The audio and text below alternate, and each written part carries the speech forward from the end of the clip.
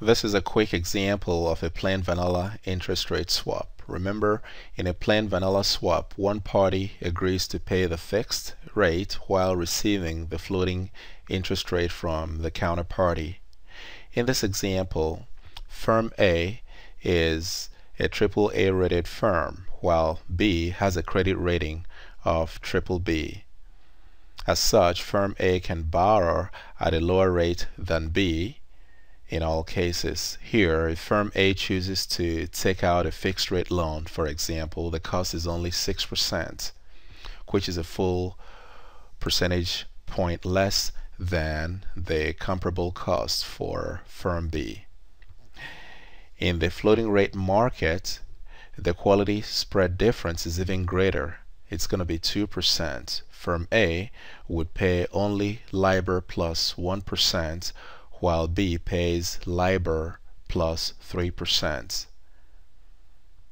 Remember, LIBOR is the short-term interest rate payable on a euro-dollar loan. LIBOR stands for London Interbank Offered Rate.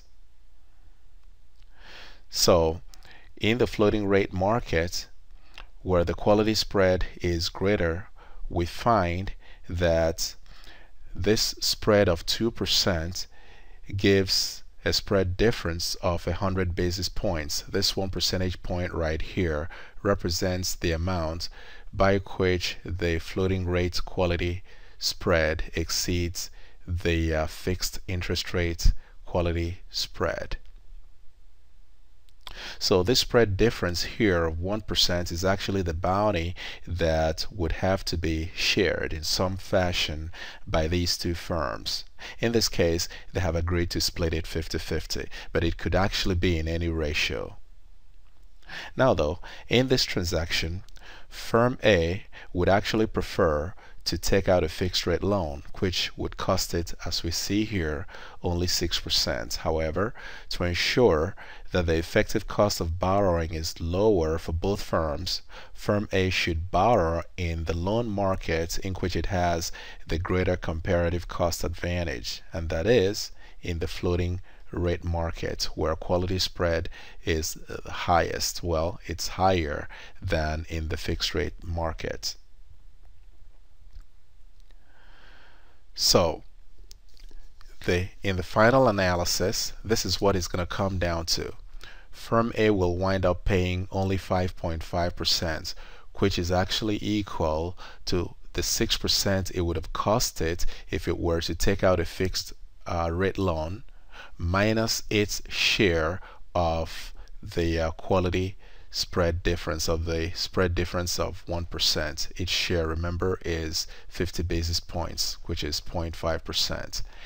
And on the flip side, firm B will wind up paying floating of LIBOR plus 2.5%, which is what it would have cost firm B to take out a floating rate loan, which we see here to be LIBOR plus 3 minus its share of the spread difference of 50 basis points. So that's what I've shown right here. So this is actually going to be the outcome. And how is this going to work?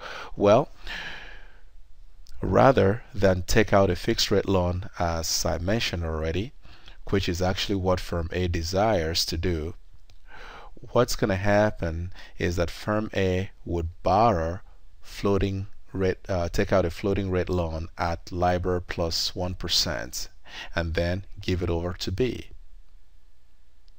On the other hand, B would take out a fixed rate loan at 7%, which I show here, and then swap it over to A. However, A will wind up paying only, as I show here, 5.5%. How so? Well, when A receives this 7%, it pays only 5.5, which, as you remember, would have to equal how much it would have had to pay minus its share of the quality spread difference. So the unpaid amount of 1.5% is still left with firm B. Meaning, therefore, that when firm B receives this LIBOR of 1%, coupled with the unpaid 1.5% that it still retains, it'll wind up being LIBOR plus 2.5%. So let me show it out. So right here, Firm A pays Firm B's fixed rate loan of 7%, but only 5.5%, leaving 1.5% with B. Again, that amounts to Firm A's fixed rate loan rate of 6% minus 0.5%. So the savings of 0.5% is that quality spread difference. And Firm B would pay all of the floating rate interest rate of LIBOR plus 1 plus the unpaid fixed rate of 1.5 that Firm A left with B unpaid, so that the total payment now comes to LIBOR plus 1 plus 1.5, which is LIBOR plus 2.5. Nevertheless, Firm B enjoys savings of 50 basis points, saving 0.5% over this LIBOR plus 3%. And so by sharing the quality spread difference equally, the swap payments become exactly what we noted at the outset. Firm A paying 5.5%, which represents what it would have had to pay if it took out a fixed rate loan, minus its share of the bounty, which is 0.5%. And therefore Firm B paying what it would have had to pay if it took out a floating rate loan at LIBOR plus 3, but net of its own share of the bounty of 50 basis points, it winds up paying only LIBOR plus 2.5%. And that's it. I'm Pat Obi, Professor of Finance, Purdue University, Calumet.